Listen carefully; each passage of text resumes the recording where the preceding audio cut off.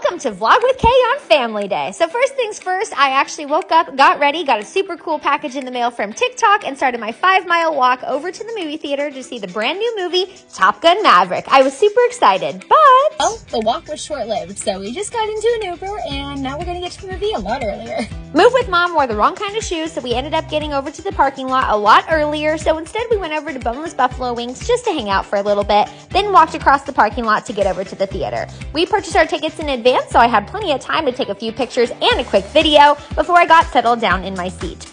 All of a sudden, I was blinded by the light because Pops decided to try to help me film. We embarrassed my brother along the way, and don't worry guys, the previews hadn't even started, so we didn't ruin the movie for anyone. Watched the new movie Top Gun Maverick. It was absolutely amazing.